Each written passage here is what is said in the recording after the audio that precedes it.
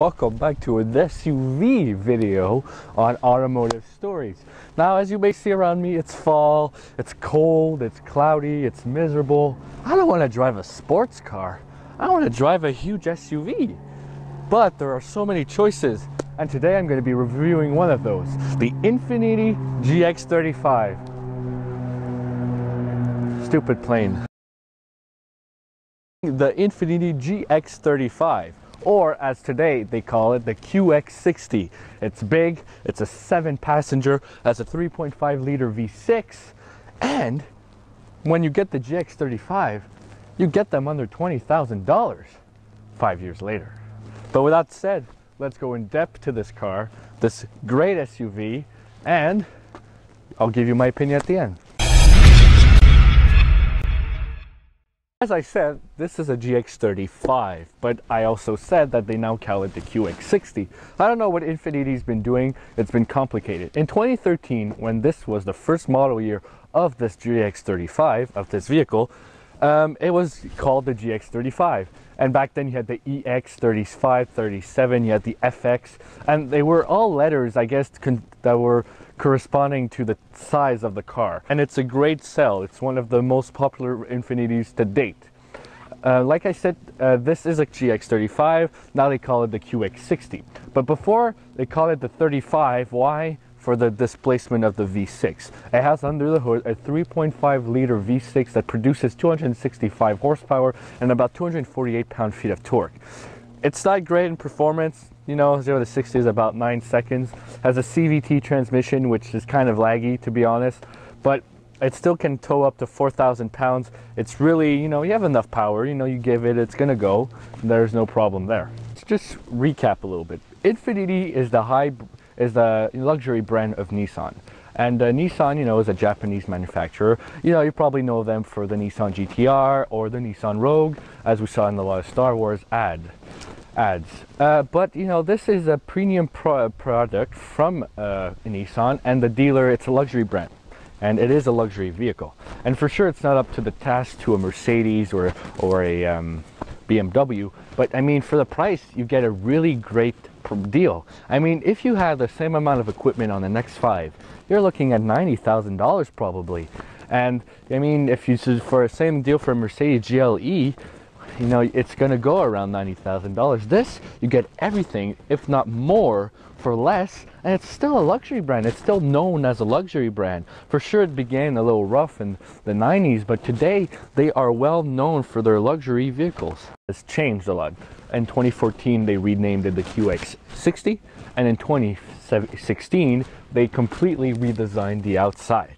And then in 2017, they finally bumped up the power of the V6 and gave it around 295 horsepower. I'm going to say in Canadian dollar because that's what I know. It starts at around $48,000, and you can equip it until 60,000. Not 60, sorry, 68, high $60,000. And you get decent equipment. I mean, you get leather interior, all the technology in the world. I mean, this is a 2013 model. It's almost fully equipped. It's just missing the Touring, the Gran Turismo package. It seats in the back, a panoramic sunroof, wooden trim, and ventilated seats in the front. But otherwise, this one has everything. It has DVD players, it has a radar cruise control, lane keep assist, blind spot monitoring, radar, so you pretty much have a lot. You have the Bose Sound premium sound system, 360 camera, you got sensors in the front and the back. I mean, this car is decently equipped, especially for 2013. And a 5-year-old one like this is under 20 grand. Now, this car being a luxury car, it has, as I said, a lot of features that I will demonstrate. And one of them is the key. The key is a smart key, so you can remote start it, keyless entry, keyless go. You can push start button, open the trunk, lock all the doors, and it's quite good, honestly. It's a great system, hasn't failed. You just hit a little button on the door handle from passenger or driver side, in the front that is. You can also do the same thing from the back on the trunk. You have a little button to do so as well. So you have panic, hold to open the trunk, lock, unlock, lock, and to start the car. Now, to start the car, it's pretty simple. You take the key fob, you lock it twice, you hold the start button, and it starts the car. And you can close it with the key as well. It's pretty fun, especially when it's cold outside like it is right now, you know, 5 degrees Celsius. So it's really, really a fun feature. And it unfortunately doesn't come standard with all models. If you get a base model, you won't get it. But if you go for a premium, which is right above, you get remote starter function, which is really, really cool. Okay, so now we're inside the GX35, and I'm going to be demonstrating really briefly the equipment it has. Just quick review. Inside, since this is a pretty high up model, it has a Bose premium sound system. It has dual DVDs, one in each headrest of passenger and driver, and it has 7 seats. This car also comes standard with navigation, satellite radio, USB connectivity. Since this is 5 years old, it does not have Apple CarPlay. But speaking of the infotainment system, this must be terrible. It must just, it's so bad. I don't know if it's better, but this version is awful, complicated, and I mean, it's overcomplicated for what it is, and I'll show you what I mean. Now, you get a pretty good sized screen, but the button setup is kind of complicated. You have a whole lot of buttons here, a whole lot of buttons here, and it's just so overly complicated, and I mean, it's ridiculous. So let's go quickly to settings. So settings, you have, you know, your basic settings: navigation, audio, phone, Bluetooth, you know, beeps, rear screens, Echo Drive, others. So, you know, it's pretty basic. You know, it's an infotainment system, and you know, this is 5 years old, so it doesn't have the best features.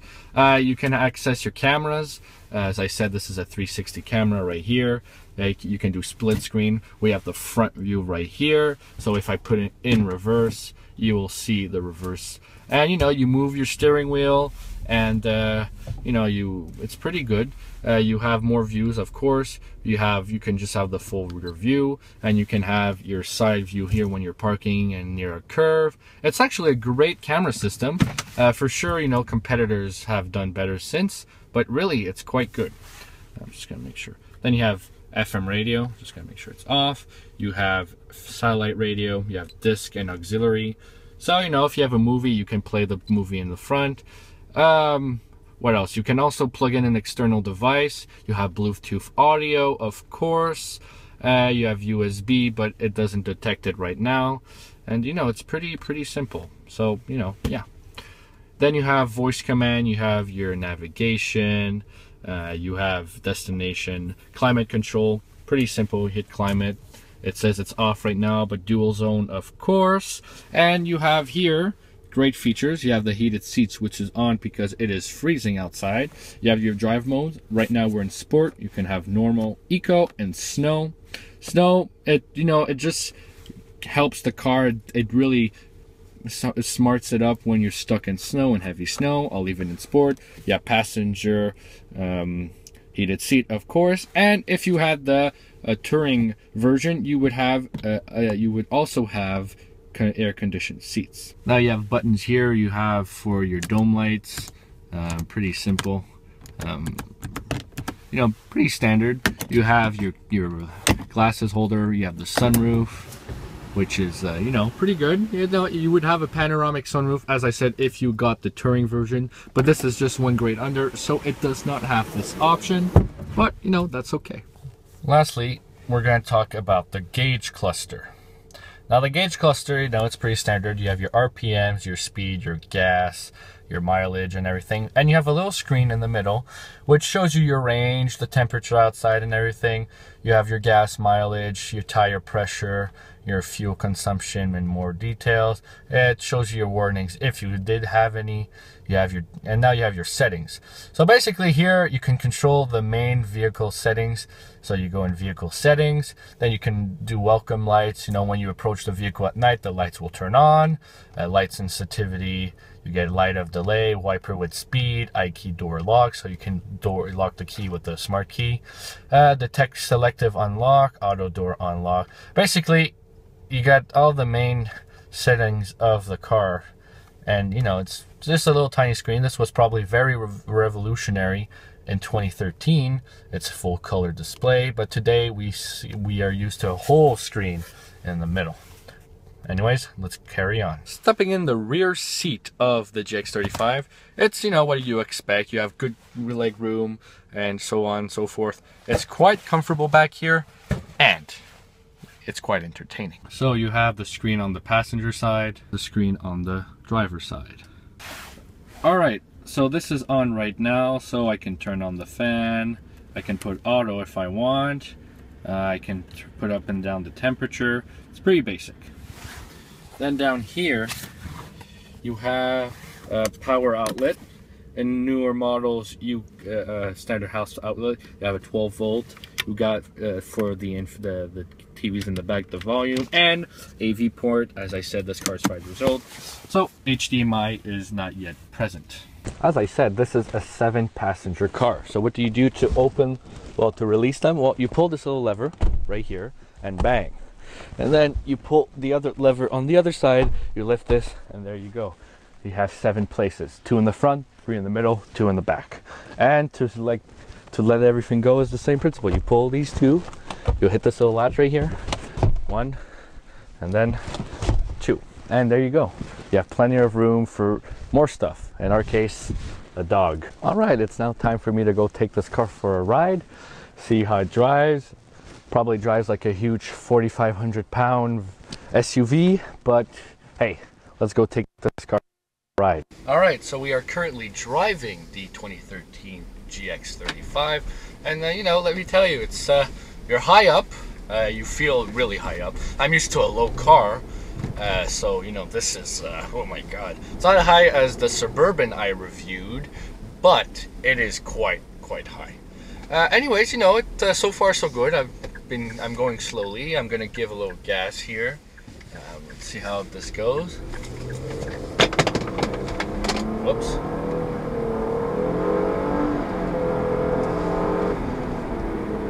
So that took a while there to get up to speed, but you know, the power's there. It responds okay. I'm in sport mode too. Let me tell you, if you don't put it in sport mode, dead, nothing, zero. You put in manual mode, let's just say you're at dead stop at 3rd speed, you're at like 40 kilometers an hour, forget it. You're never, ever gonna pick up some speed. It's just not gonna do it. But you know, and you know, I don't know why, but this V6 sounds really good. I don't know, V6 generally don't sound all that good, but you know, it sounds okay. As you may see, there is a lot of body road. I'm on a back road. I prefer to do these tests in a back road because you really know what this car is made of, you know? Sorry about that. But you know, I'm really curious though, because as I said, there's a bump of 30 horsepower in the 2017 model. And I would really want to know how different it feels. Because I to be honest, I like the response. It's not as aggressive as any other car. I mean, if you get into a Ferrari, you're going to be like, what is this? It's slow. But you know, this is still 265 horsepower. It's the standard that we find in the V6. And now this gets 14 liters per 100. This is what this car's been getting. I've seen better. I'm sure if you put it in eco mode. Now let's talk about eco mode. Eco mode, what it doesn't, you know, give you less throttle response. There's just going to be a little resistance. There's going to be a tiny little resistance on the throttle pedal. So you put the throttle pedal, it's going to push back on you, and it's going to warn you, hey, you're in eco mode. What are you doing? So that's eco mode, basically. It just prevents you. So it's good in the city. The city, you don't need to put a lot of pressure unless you want to pass someone at the light. But, you know, besides that, if you want to drive in the back road, this is not the best car to drive in the back road. But if you want to drive the car in the back road, put it in sport mode. It's way fun. But as I said, as you see, there's a lot of body roll. It's quite funny, actually. But you know, it's I don't know. I'm smiling right now, but just because of the thought of me doing this with a car like this. This is not what it's made for at all. So that's why I'm laughing. Okay, this is a dangerous curve. Oh boy. Okay, there we go. But you know, I like it, you know, it's fine. But this car is really made for a family. I mean, 7 passengers can fit very comfortably back here. You have entertainment for the kids. I mean, you have this nice Bose sound system, this nice leather interior. Sure, there's plastic at some places, but what kind of car doesn't these days? And I mean, the refresh is nice on this one, looks kind of different, but you know, I mean, if you're looking, you need 2013, 2014 model, you'll get it around 20,000, and you get a lot of car for $20,000. And you know, repair costs on this car, since it's a higher brand, they charge you more. I don't know if they should, but they do. I guess that's how the economy is now. I like this car a lot. But that's it. That's my driving experience. It's really nice. It's really comfortable. It's quiet. You know, you got good throttle response. But you know, besides that, it's fine. Really, it's fine. So there you have it, the Infiniti JX35. It's a really good car. I mean, see, this car is 5 years old. It has 95,000 kilometers on it. So I'm not expecting it to perform greatly, but it's very reliable. Until now, we had no problems at all. This is a first-year model, of course, so you can expect a few problems, but so far nothing drastic. You know, free recalls, but everything is done, service done. Drives well. You know, it's a heavy SUV. It's, you know, it's vague, but you know, it's not made for sport. It's made for utility and transporting a family, and everybody's going to be happy in this thing. Especially if you're a young family and you don't want a minivan, you want an SUV, and you know, Infiniti is still reliable. And I mean, this car is $20,000 and below, especially with the mileage it has. But you won't have problems. You buy it for $20,000, you might be able to do at least another 30,000 kilometers on it before it starts having real problems. But with that said, I love this car. It's a great car, has tons of features, which is incredible. It's comfortable and it's safe, and it's just an all-around good car. The looks are aggressive. It doesn't look like any other SUV, and that is sometimes a good thing. You look at the X5, the Cayenne, they all look the same. This one does not look the same at all, because it's still pretty high up and you still get the SUV feeling. But with that said, guys, thank you so much for watching. Hope you enjoyed this video. Don't forget to like and subscribe. Like the video, of course, helps a lot, and I will see you in the next video.